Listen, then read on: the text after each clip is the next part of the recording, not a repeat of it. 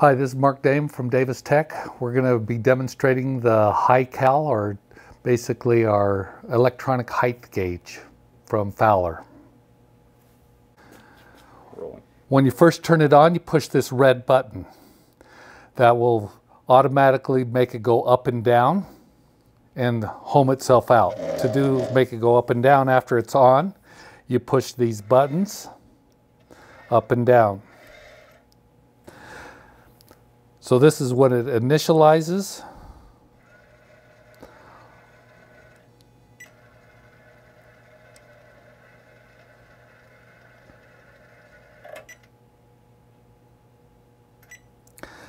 Now when this green light comes on, that means it's putting 6 grams of pressure on the end of the probe. So when I come over here, from the bottom to the top is 1 inch, 2 inch, 1 inch, 288 thousandths. If I want to clear that out,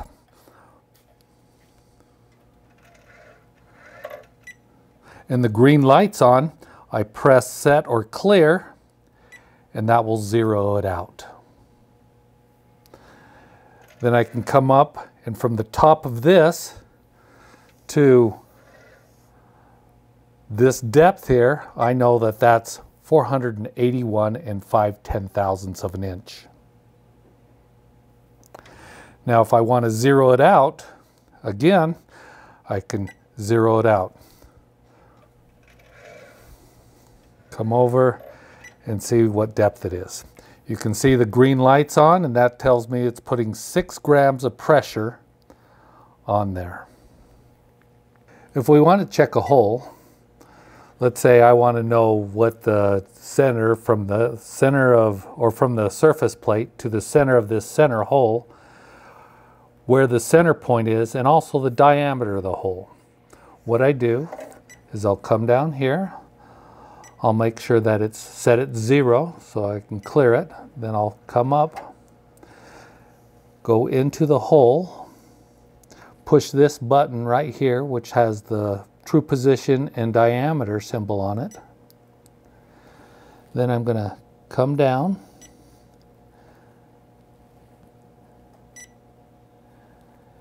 and sweep it so it finds the bottom of the hole. Then I'm going to push this button right here. It will automatically go up to the top of the hole. Then I sweep that hole also.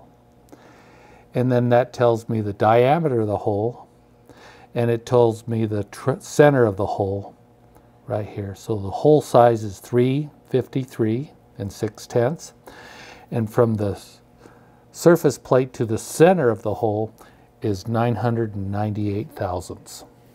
If I wanted to check the diameter of this, of course you can use calipers, and I can see that it's about 748 in diameter. I can also use the height gauge, electronic height gauge, to check the diameter of the outside of a circle. So I'll put it into my true position. Oops, push that on, come down, sweep it so it finds the top of this. Then I'm going to come up and go to the bottom and come up, oops, and sweep it also. And that tells me it's 748, just like we found on the calipers. But it also tells me true position from the bottom of the surface plate. So that's another way to check for diameter using the electronic height gauge, whether it be an ID circle or an OD diameter. You can check it using the electronic height gauge. I'm going to check to see how parallel this surface is to this. So I'll bring it down. That tells me, and I'll clear it out, 0 here with the green light on. Then I'll come up, and I'll come and I'll put that on there. It tells me it's 2 inches. Then as I go across here, it pretty much is 2 inches all the way across.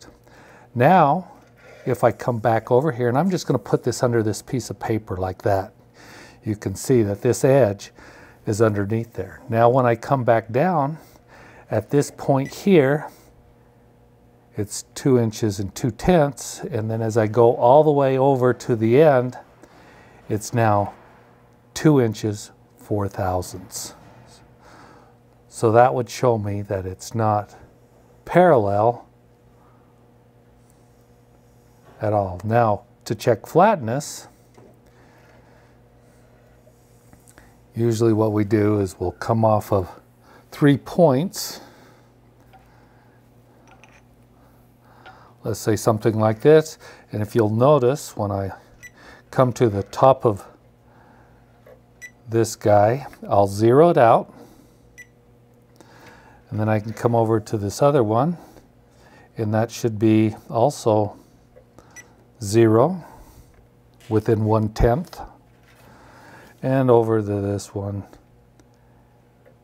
and also 1/10. So when I bring something like this, touching off 3 points, and so it's only touching 3 points, now I'm checking for flatness. So I can come here, zero it out, then when I run this indicator across the top surface, I can see how flat it is.